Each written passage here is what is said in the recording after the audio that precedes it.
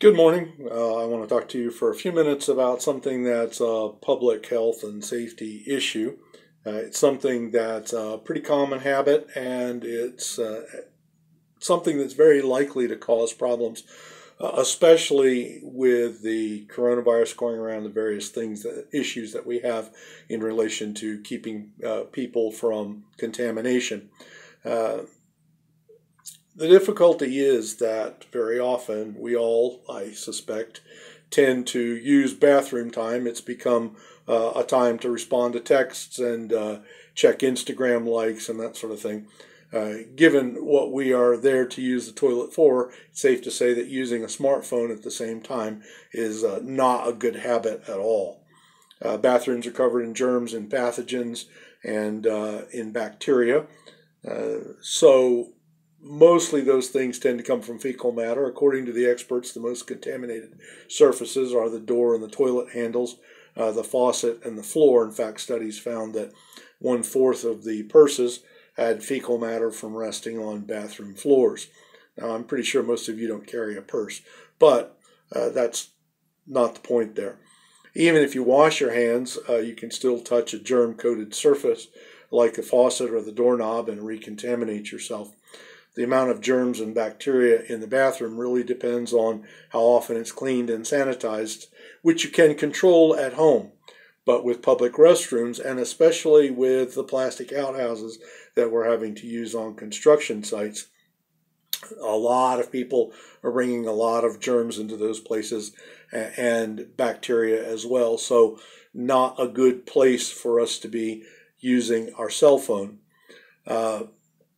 When you flush the toilet, water with feces and urine sprays about 6 feet in every direction, and the aerosol increases with every flush. So if it's a public bathroom, there's dirty toilet water coating literally everything, especially the toilet paper dispenser, because it's right next to the toilet bowl. Any surface that the aerosols settle on can transmit things between people.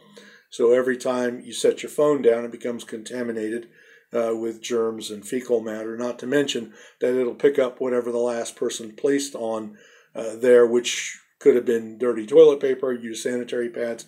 You don't have any idea what's landing on those surfaces. According to the experts, there have been outbreaks of norovirus, E. coli, salmonella, hepatitis A, MRSA, streptococcus, and the common stomach flu, all linked to public bathrooms. Urine can transmit pink eye and respiratory infections if you get the germs and pathogens on your hand in the bathroom and then touch your face, your eyes, your nose, or your mouth. Obviously, we've heard quite a lot lately about not touching your face. So yes, clean hands are a must, but sadly not everybody washes their hands every single time. We all have been in plastic outhouses on job sites where there's no hand sanitizer that's being provided. So even if you did, you might be touching the same door handle that was touched by someone who skipped the soap. Norovirus, which is the most common cause of adult diarrhea in the United States, is almost always linked to bad hand washing habits. So you might not eat a sandwich in the toilet, but would you eat a sandwich while checking Instagram after bringing your phone to the bathroom a few hours before? Well, probably yes. And as your fingers touch your phone and then the food, those germs from the bathroom end up right in your mouth. When you bring your phone to the bathroom, it's like leaving without washing your hands. The studies show that 9 out of 10 phones had potential disease-causing microbes on them. 16% tested positive for some sort of fecal matter. So when you use your phone in the bathroom, it's essentially becoming a mobile germ carrier. The average person uses their cell phone for 2 hours a day, so it's very easy to recontaminate your hands and transmit the germs to yourself or to someone else. If the bathroom is the root of the problem, the best solution is to keep your phone in your pocket or away from the toilet, put it someplace else. If you're home and you know your bathroom's super clean, then you might not have to worry as much, although you're still getting aerosolized fecal matter on it, very likely. So just in general, it's not a good idea. Bear this in mind. Germs aside, you're also risking dropping and drowning your phone in the toilet every time you bring it in with you. even if the rice trick works and your phone survives, it is going to be totally contaminated with germs and fecal matter in every little place.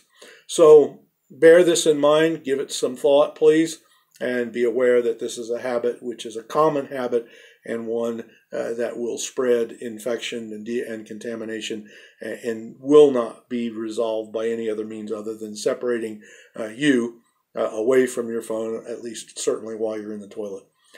Thanks very much, gentlemen. I appreciate it. I hope this is useful to you.